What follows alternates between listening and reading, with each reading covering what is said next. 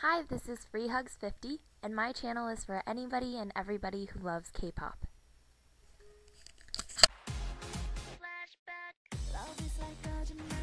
AfterSchool made a comeback on Mnet Countdown on the 21st of June with 2 new songs.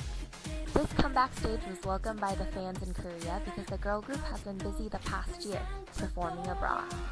The music video for Flashback was released earlier this week and is popular because it has a strong electro beat to it. Rip Off was composed by AfterSchool now oldest member, Tonga. Kahi, the leader of the group since its debut in 2009, announced in AfterSchool's concert in Japan that she'll be graduating and leaving the group.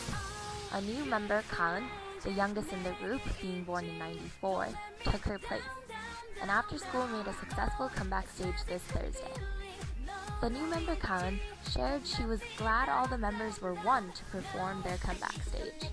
She's known to be fluent in Japanese. In closing, AfterSchool now consists of 8 members, and Kahi is planning to continue her K-pop career as a solo.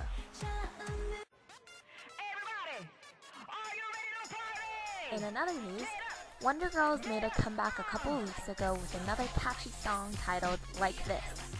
The energetic performances and the fun dance gained popularity very quickly in the K-pop community.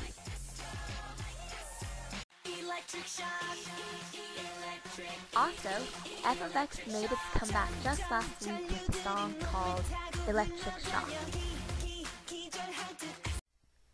With 3 recent girl group comebacks, the K-pop industry this summer has now officially begun. Thank you for watching. Please feel free to comment and share your thoughts.